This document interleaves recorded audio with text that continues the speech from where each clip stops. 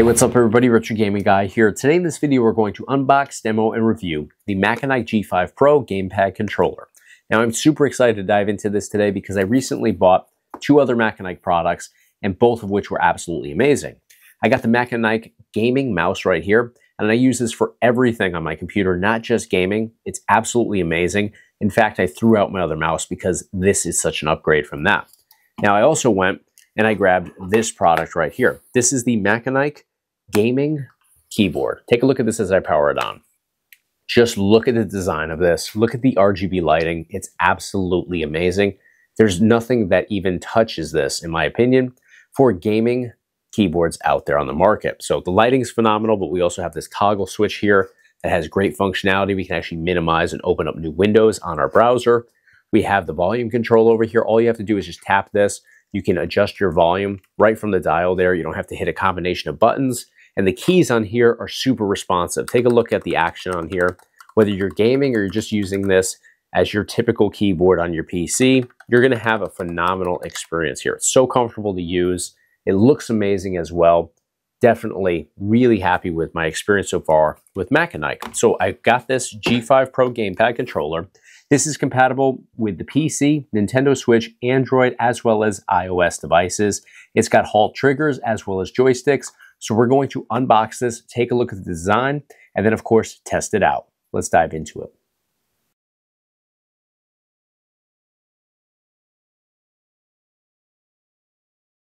All right, so we've got our dongle right here. This is going to connect via USB-A connection over to whatever device we want to go ahead and connect this to. Now, I'm going to be using my PC today. We'll dive into some gaming, and we'll see what the experience is like, but very easy to use. Simply plug this in, hit the button there to actually pair it. So we'll set that aside. Let's take a look at, we of course have our user manual in the back. This is a very thick user manual. So it walks through the different modes that you can jump into here. Button layout is detailed as well. Let's take a look at the controller.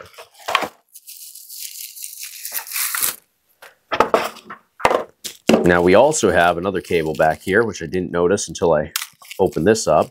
But this is of course going to be our charging cable. So USB-A to USB-C connection right here. Decent amount of length on here. Go ahead and set that aside. But let's take a look at our controller. So first and foremost, this is a very nice design. Actually feels like almost a cross between a Xbox controller and a PlayStation 5 controller. Take a look at the shoulder and trigger buttons up here. Nice grip on here, even over here, right at the top. Really nice action. This feels really comfortable, and wow, the analog sticks are absolutely amazing. Just testing it out like this, I mean, I'm not even in game, but they just glide effortlessly. Good functionality to the button there. We've got some extra buttons here as well. So we have our center button. Look at that, as we do that, it starts to light up. And we can actually jump into different modes here. We have a different assortment of colors for the RGB lighting. I like this rotating color scheme, in all honesty, how it just kind of fluctuates between a bunch of different colors. Really sharp looking. A, B, X, and Y 4-button configuration. Obviously dual analog sticks. Layout here with buttons is very similar to that of an Xbox controller, but the shoulder and trigger buttons up here, on point, really comfortable. Those definitely feel like the shoulder trigger buttons actually, the shoulder buttons up here actually feel a little bit different than an Xbox style controller, but the triggers feel on point with what you would get from Xbox. So really love what we're seeing here so far. And right here we have our Type-C port, so that's how we'll actually go ahead and when we're ready to charge this, we'll plug that in there. The other end goes into a USB-A port on either like a laptop or regular computer, or if your power outlet supports that, you can certainly do that. Now in the back, we have a little switch to switch between modes. And most importantly here, we have it all labeled out for us. I don't know how many times I've seen this done on controllers where it's not labeled. You have to go over here, open this up just to figure out which line matches up with which mode. And then we also have our M1 and M2 buttons over here on the inside as well. Just everything about this is great. Listen to the action on these buttons though. That is absolutely amazing. I love how responsive that is. I love the feel of this. It's not a hard button to push down. So many times we have these raised buttons that usually I don't mind, but you have a longer, action on them. So this is really tight, really easy to engage each of these buttons. I mean, you can see how fast I'm able to engage everything here. So let's pair this up. Let's jump into some PC games. Let's see what the experience is like using this, because I'm stoked to dive in and see what we've got here. This looks and feels absolutely incredible.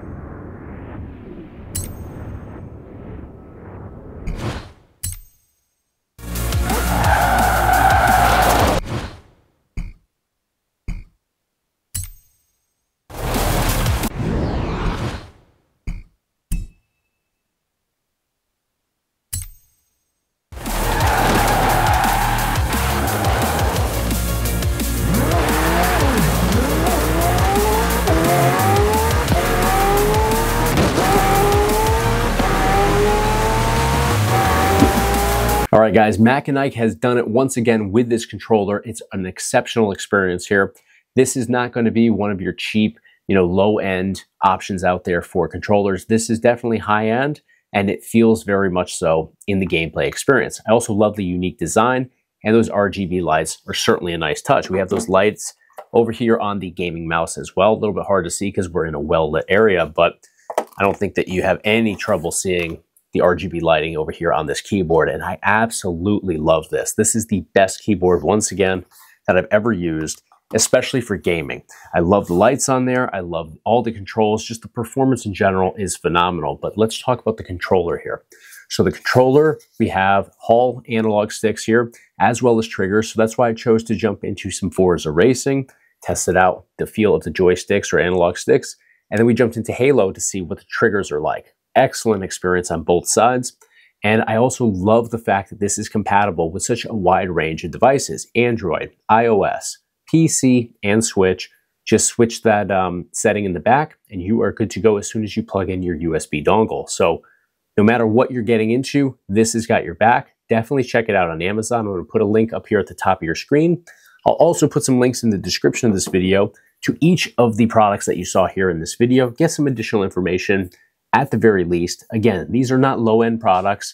They're definitely high-end, but the performance is exactly that. So check them out. Let me know in the comments what you think of this new company and what they're putting out. That's going to do it for today, though. You guys know the deal. If you enjoyed the content today, please give me a thumbs up on the video. And of course, hit subscribe to stay in the loop for all future videos right here on the Retro Gaming Guy YouTube channel. Thanks for your support. I'll see you on the next one.